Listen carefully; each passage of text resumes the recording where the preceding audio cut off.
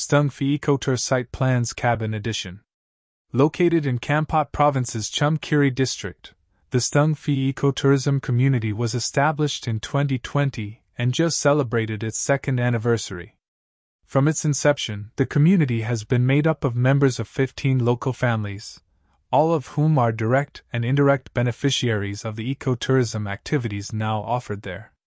Choon Bunlay, a community representative, said that the Stung Phe ecotourism community focuses on providing food service and showing the natural scenery to tourists. However, since the establishment of this community-based tourism destination, he has observed a gradual change in the livelihoods of people in the community.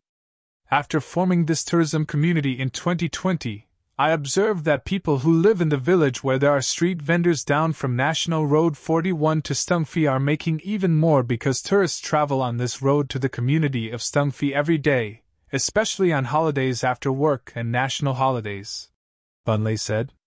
According to the average number of guests per day, we get 25 guests who come to visit our area, but most of them are from nearby, he added. According to Bunlay, the average number of 25 visitors per day is enough to support the community and provide income. Our community can earn between 1.2 million to 2 million riel per month after managing to pay staff and other expenses, he said. Currently, there are about 10 people in the village who split their time between community tourism work and agriculture or factory work, making the tourism money a bonus rather than the main source of income for the villagers.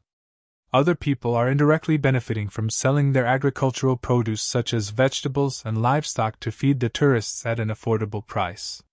For further development, he plans to build holiday cabins along the stream for visitors who wish to visit the natural area there and stay in comfort, while enjoying the delicious cooking with fresh ingredients that the village prides itself upon. Our community will always try new ideas and work hard on our plans to make this ecotourism community a prosperous place that continues on a path of sustainable development, Bunlay said.